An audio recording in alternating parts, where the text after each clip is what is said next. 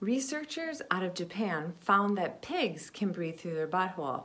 Does that mean humans can too? Clinical trials will be starting soon to find out.